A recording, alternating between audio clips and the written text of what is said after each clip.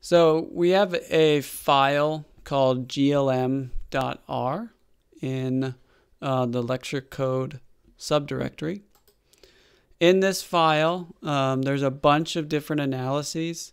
We're just going to look at the very first one in this video. This is the analysis of the 2003 NFL field goal data. There's more analyses in here. There's a data set about shark attacks that we model with the Poisson distribution.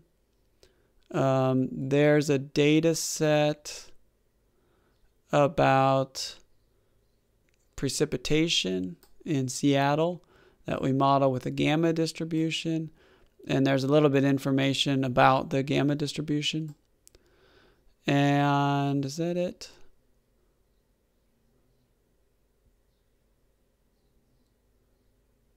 And there's a new analysis of the battery data using, I believe, gamma distribution again. For the precipitation data, there's also an analysis where we take a square root transformation, just so you can see how those two analyses differ. So here we're just going to look at the field goal data. So let's read in the data and take a look at it. There's lots of observations. So we're almost to the top. Okay. So each row in this data set is a single field goal attempt. So if we look at this first row, this represents a field goal attempt from 30 yards, and it was a success, and it occurred in week 1 of the NFL season. Let's go to this one. So this is an attempt at 55 yards. The success column is 0, which means it was a failure. It did not go through the goal. And it also occurred in week 1. So that's the structure of the data. If I do attach field goal, now these variables are available. So yards is the yards column, and week is the weeks column. So let's attempt to plot the data. So I'm going to put yards on the horizontal axis, and because that's going to be our predictor variable. The success or failure is going to be the response. To make the plot look a little nicer, I'm adding a little bit of vertical noise because all of the points are going to be either 0 or 1. So let's take a look at that. So that's one representation for our data. I don't love that plot, but you can kind of see some of the features. So if yards is small, like around 20 yards, almost all of the attempts are successes. There's only 2 failures here. If the yards are very long, so if you're far away from the goal, there's much fewer attempts, but they're all failures here. So let's try a little bit different visualization of these data. What I'm going to do in this visualization is aggregate the data to each yard value. So yardvec accomplishes that. So yardvec, these are all the individual yardages from 18 yards, which was the shortest attempt, up to 62 yards, which was the longest. What I'm going to calculate here is for each yardage, 18, 19, 20, so on and so forth, I'm going to count the number of successes, and I'm going to count the number of attempts, which is an n total. So I'm going to loop over this, and I'm going to count number of successes for the jth yardage as the sum of the number of times you attempted here and when it was a success. So this is the number of successes at that specific yardage, and the total is just the number of times you're at that yardage. So if I calculate that, I can calculate the success rate as the number of successes over the number total. And I'm going to put these in a matrix just to show you what we calculated. So at 18 yards, we had 1 success and 1 attempt, so on a success rate of 1. At, let's do 30 yards, we had 19 successes out of 22 attempts, So that's an 86.3% success rate. So now if we use the data in this form, we can get a little bit nicer plot. So let's plot this. So now the horizontal axis is still yards, but we've aggregated the data to each specific integer yardage. So now you can see the pattern in the data that these are almost all successes. And then as you increase the yardage, the success rate goes down. So what's going on here is that there was probably only 1 or 2 attempts at this specific yardage, and they just happened to be successes. So this doesn't follow the general pattern, but the reason is that there are just very few attempts, and they just happen to be successes. So I think a better plot would be to change the size of the plotting symbol to represent the number of successes. So that's what we do in the next plot. We still have yard vec on the horizontal, success rate on the vertical. We have the same limits here, but we're going to change the size of the plotting symbol to be the square root of the total number of attempts and divide it by 2 so we get a nice scaling. The reason we use square root is because we want the area of the circle to be proportional to the number of attempts. So let's do that. And now you can kind of see what's going on. We had just 1 attempt at 18 yards. It was a success. There's lots of attempts at these kind of middle yardages, and then fewer attempts at these higher yardages.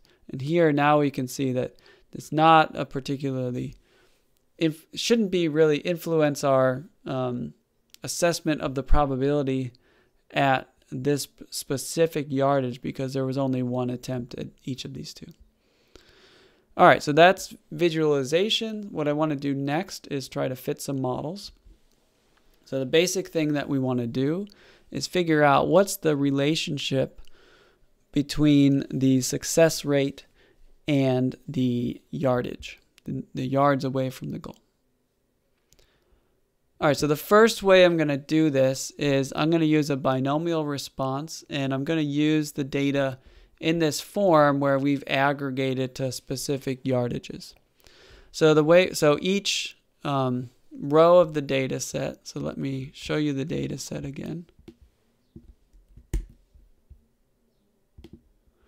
Each row of the data set is going to be have a yardage, a number of successes, and a number of totals.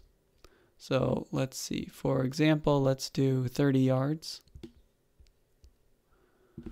So the response is going to be the number of successes, but we need a way to tell R what the number of attempts was. If we just gave the number of successes, that wouldn't give all the information. It makes a difference that you had 22 attempts rather than 42 attempts at 30 yards.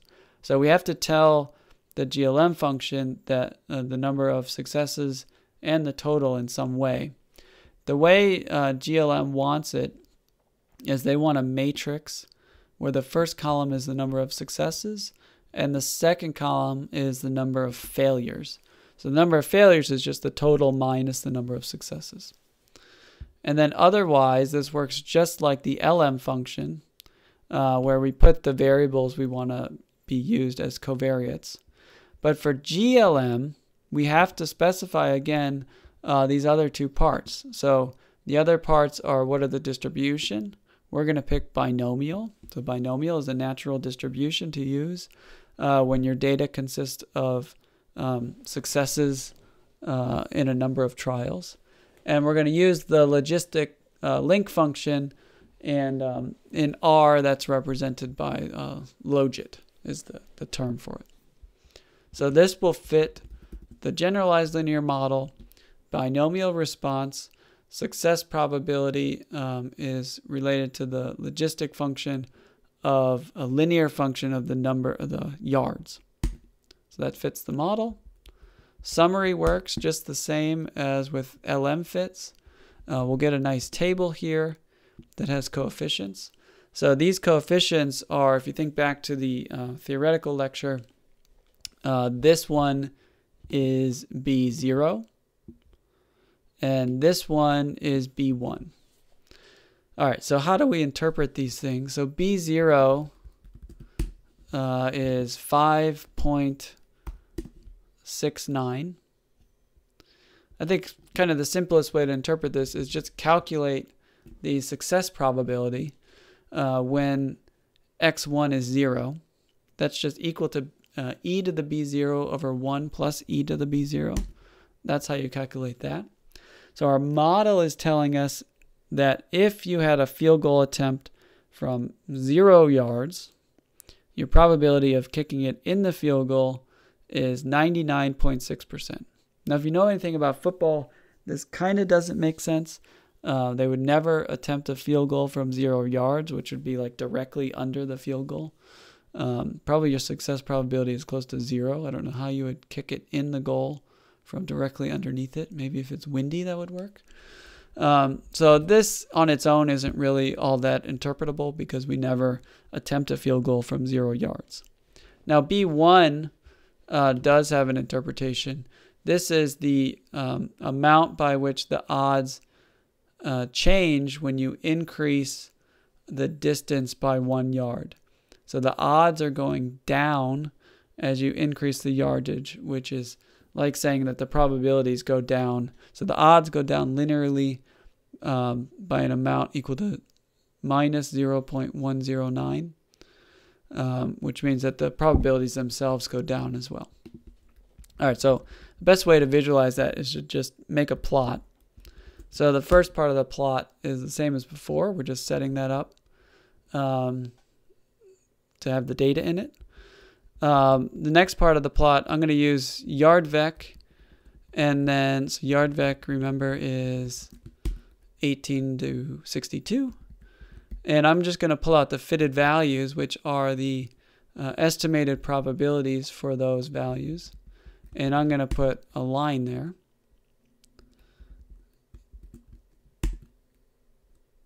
So the line, this tells us the estimated probability under our generalized linear model for all these different yardages. And this is a nice fit here.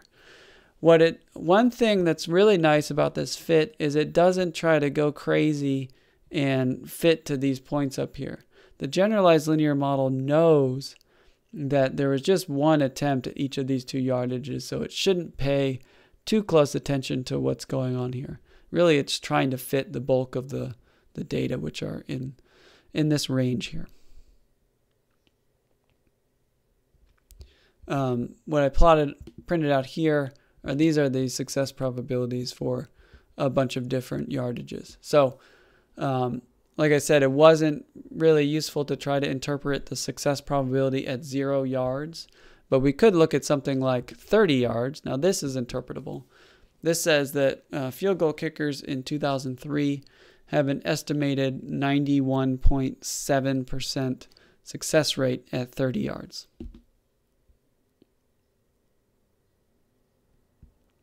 Okay. Now, to fit these binomial models, we use this form where we aggregated data to each of the yardages and modeled the response as binomial with the number of attempts.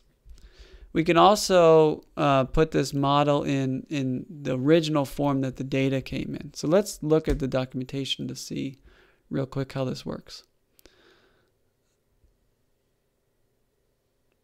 Down here. So for binomial, and there's another family called quasi-binomial, the response can be specified as a factor.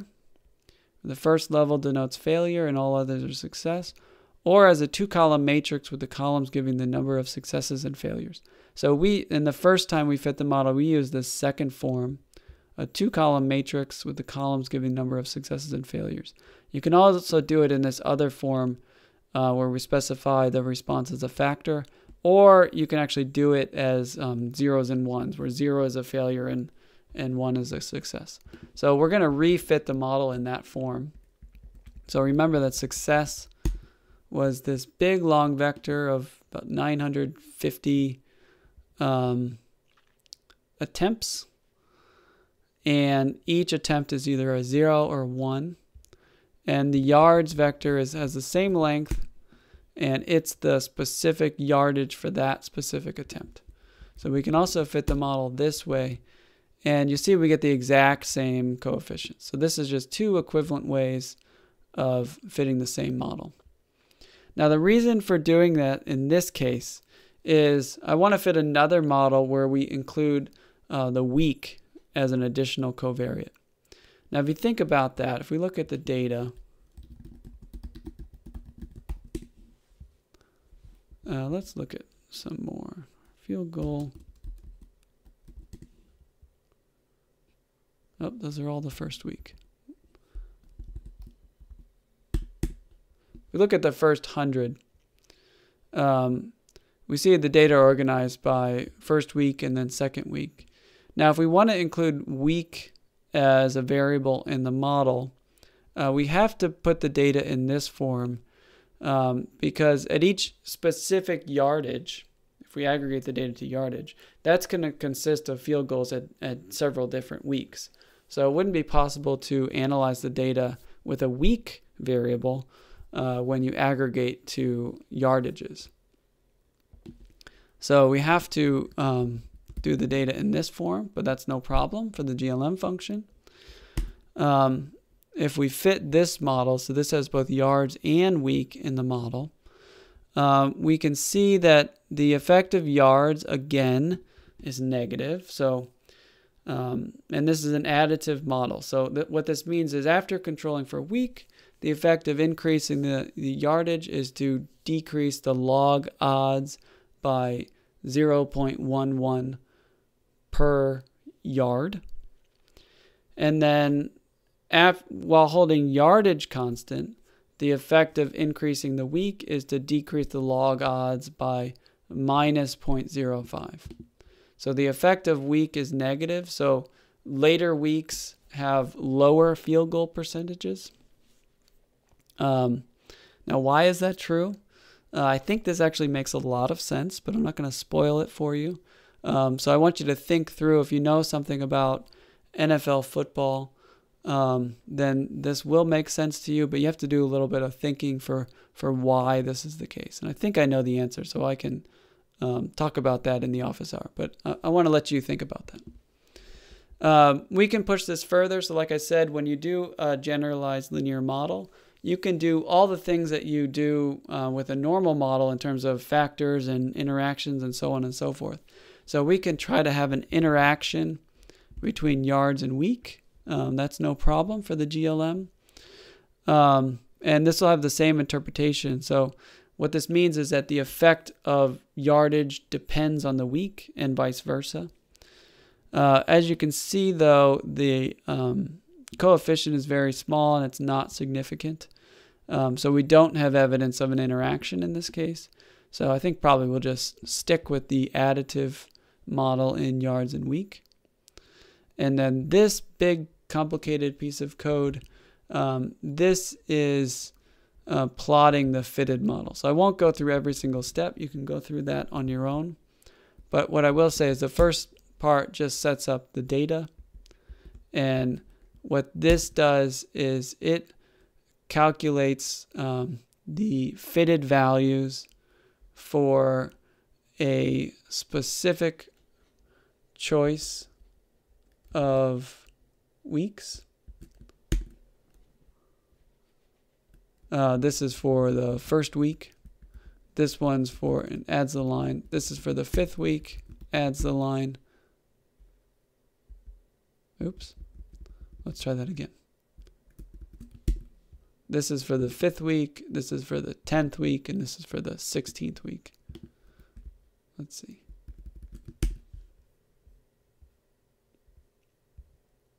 Something went wrong. Let me rerun all the code. There we go. So this is the black line's the first week, the magenta line's 5, blue line's 10, and green line is 16. So you can see what's going on here. The success probabilities are decreasing as you increase the week. So like I said, that makes a lot of sense if you think about what's going on in the NFL season, but I'll leave that for you to think about.